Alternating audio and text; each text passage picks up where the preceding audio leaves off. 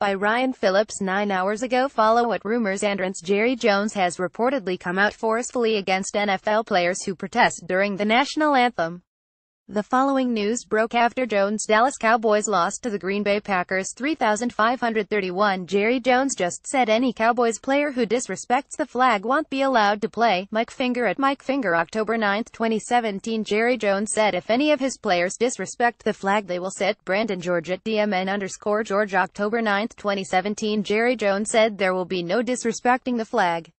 If there is, players will sit. John Machoda at John Machoda October 9, 2017. I think it's fair to point out that Jerry Jones is the same guy who signed a known domestic abuser in Greg Hardy and repeatedly stuck up for him for weeks. He clearly had no problem with that, but now he has an issue with peaceful protests. Whatever you think of the anthem protests, it's pretty ridiculous that Jones clearly thinks it's far more of an issue than a man beating a woman. Again, I'm not defending the protests. My thoughts are split on them. But if Jones is willing to bench someone for peacefully protesting, but vehemently defends a domestic abuser and calls him a real leader, then he might want to rethink some of his personal stances. Commentary: Dallas Cowboys, Green Bay Packers, Greg Hardy, Jerry Jones, NFL.